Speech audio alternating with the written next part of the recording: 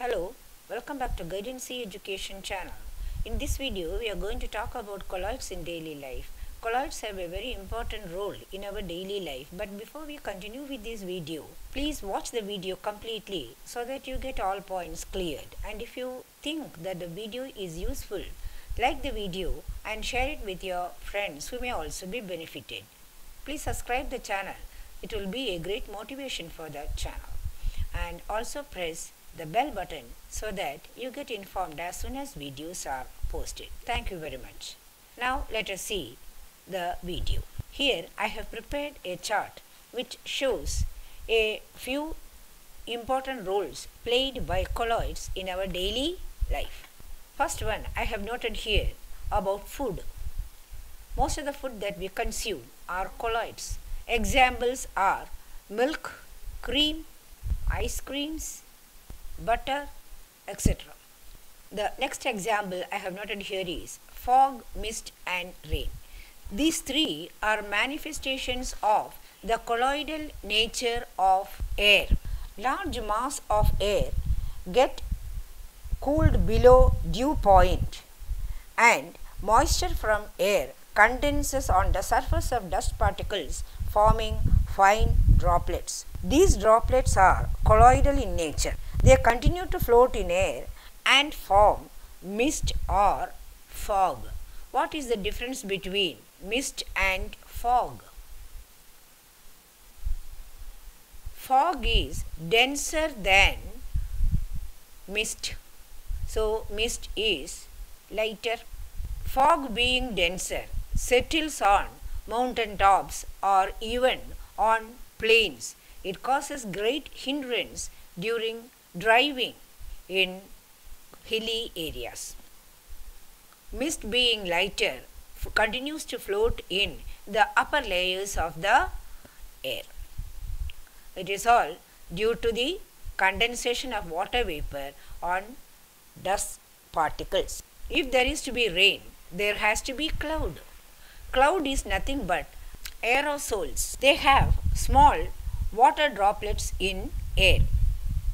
Due to the continued condensation, the droplets of water grow larger and start pouring down as rain. Artificial rains are caused by spraying electrified sand or any oppositely charged soil from aeroplane on the air.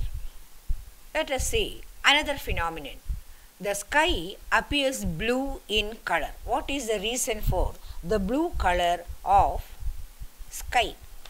The reason is the dust particles and water in air scatter blue wavelength of light more than any other wavelength in white light, and so the sky appears blue. The scattering is due to the dust particles and water in air, and these particles are of colloidal size. Now let us see the relation between river deltas and colloid. River deltas are formed at the junctions where river meets the sea. River water is nothing but a colloid of clay in water, and these clay particles are charged. Sea water behaves like an electrolyte.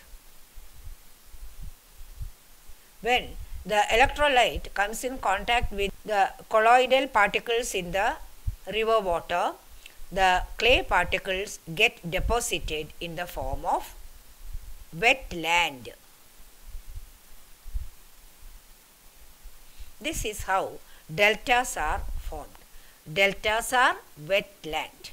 This is different from estuaries. Estuaries are actually tidal river mouths at the meeting of the sea.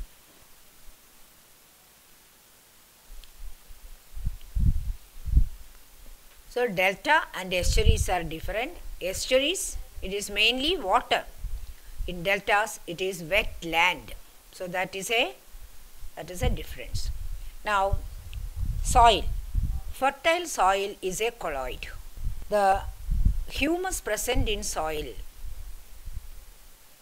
forms a protective colloidal layer over the fertile soil particles, and this colloidal nature helps soil to absorb water and nutrients to it. This is what helps plants to get nutrients and water. Another very important role of colloids in daily life is clotting of blood. When blood oozes from a wound, blood clots. This is because particles in the blood get coagulated to form the clot. This clotting of blood is really helpful in checking the loss of blood from the body. Okay. Now let us see applications of colloids.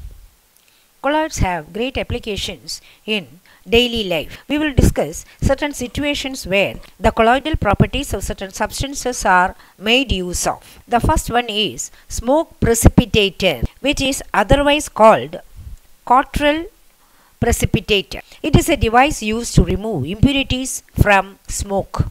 Factories expel lot of effluents which contain a large number of impurities like carbon, dust, arsenic compounds, and many other substances. These impurities, when expelled out of the factory through the chimney, will cause atmospheric pollution which might lead to health hazards. So, before expelling these waste from chimneys, the smoke is passed through the smoke precipitator. Smoke is a colloid of several charged particles. I have already prepared a diagram of the smoke precipitator. Let us see the parts of this precipitator. It is a chamber which has one inlet and one outlet. A metallic rod with a plate is provided inside the chamber through which high voltage is supplied. Under high voltage, this plate will develop charge. The smoke is first passed into this chamber and high voltage is supplied. The charged particles in the smoke will be attracted by the charge developed on the plate attached to this metallic rod, whereby these particles will be deposited as impurities. The smoke travels up, and in the meantime the particles are removed, which can be then sent out through the chimney. The next application is purification of drinking water. Drinking water can be purified by using alum. Alum is a double salt of aluminium. It is a hydrated salt. The general formula can be written as XAl sulfate 12H2O. X is generally potassium. We call it potash alum. When water is passed over this, all the impurities get adsorbed on the surface of this potash alum and the impurities get removed. A large number of industrial products are colloids. Say for example paints, ink, synthetic plastics, cement, graphite used as lubricants. We have already discussed the cleansing action of soap and detergents. The concentration of soap or detergent should be above critical missile concentration. Then only the colloidal nature can be attained. Many medicines that we use are colloids. One example is milk of magnesia. Photographic plates and films are coated with a colloidal solution of silver bromide, coagulation of which helps in photography. But these days photography is digital. Okay. Now it finds use in rubber industry. Latex is the material collected from the particular tree, and this latex is subject to coagulation using suitable coagulating agents, and after coagulation we get what is rubber. Tanning of leather. Animal hide animal hide has to be processed before it is put to any commercial purpose. When it is processed, we call it leather.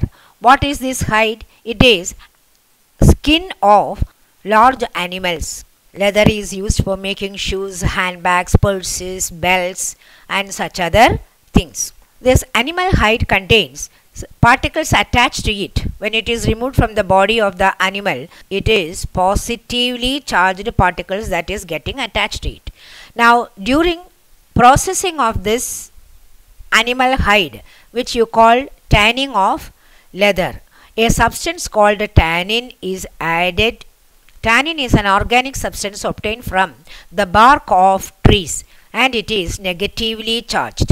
When hide is treated with tannin, the positive and negative charges, it undergoes mutual coagulation. Anyway, the hide gets cleaned, becomes hard. We call it leather. So this process is called tanning of leather. It has great commercial importance. So we have seen some 8 applications of colloids. Hope you were able to understand these points. We have completed the discussion on the chapter surface chemistry. I will come with another chapter. Thank you.